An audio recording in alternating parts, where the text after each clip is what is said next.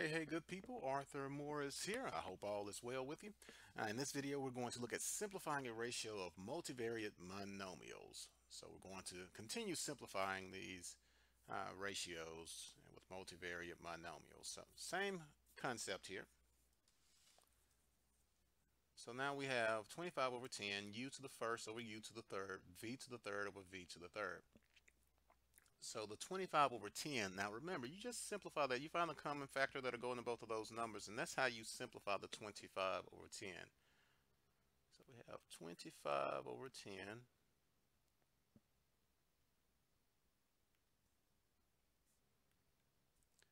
u to the first over u to the third, v to the third over v to the third.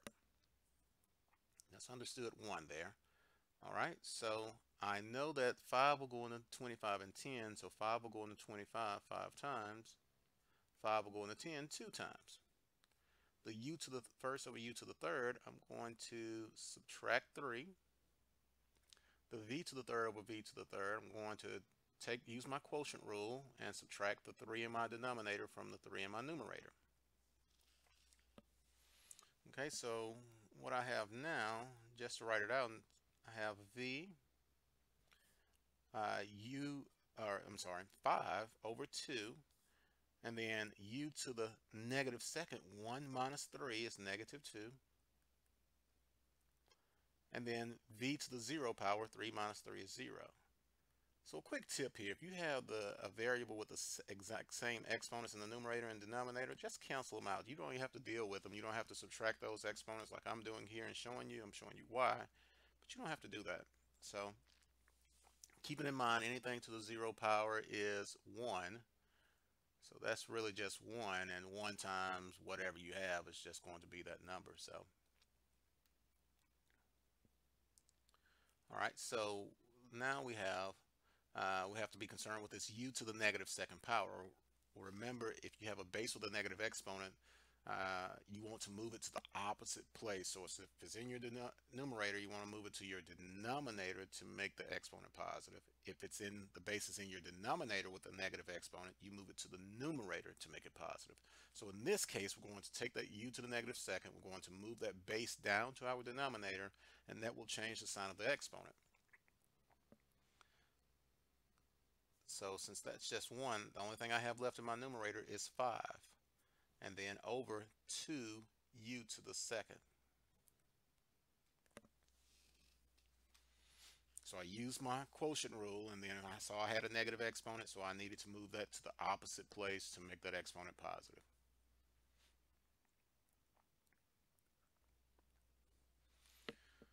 Okay, so let's try another one. We have 36 times yz, y to the first, z to the first,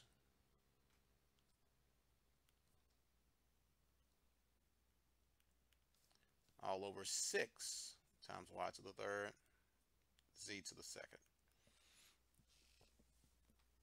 Okay, so 36 over 6, again, we can simplify that because 6 goes into both of those. The y to the first over y to the third, we're going to subtract the 3 from the 1. Same thing with the z's, subtract the 2 from the 1.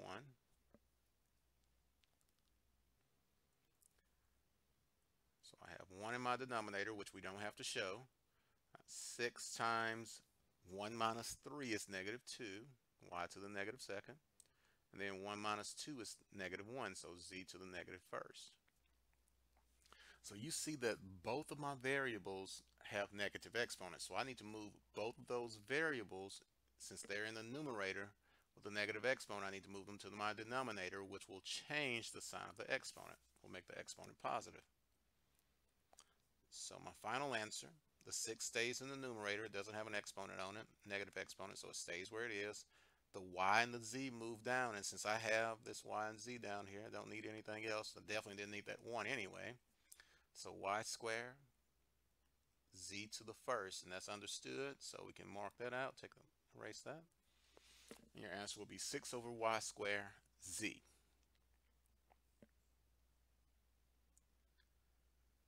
Alrighty, good people. So again, the key here is to use your quotient rule, and if you have negative exponents, take those bases, move them to the opposite place to change the sign of the exponent.